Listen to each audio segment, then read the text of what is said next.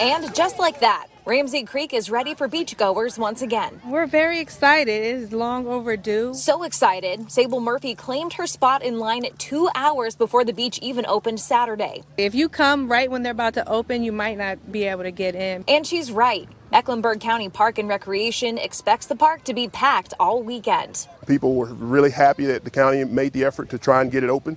Chris Hunter, the park operations superintendent, says enjoying this little slice of Lake Norman wasn't even possible up until 6 years ago. We wouldn't allow you to walk into the water from county property.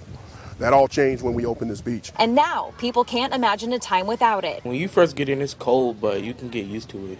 It's been kind of our thing for the 4th of July weekend. The beach will only be open on weekends for now due to staffing issues. But Hunter wants to reassure everyone they'll have enough lifeguards on duty. Our lifeguards, they have approved flotation devices that they can issue to parents that will allow their kids to go out. But certainly they just simply need to be aware of where the kids are at all times. A busy beach, a welcome sight after last year. It's wonderful. I feel like it's wonderful. Probably be coming every week. Not having to really travel too far and get the best of both worlds with the sand and the lake. So it gives us like camping vibes a little bit.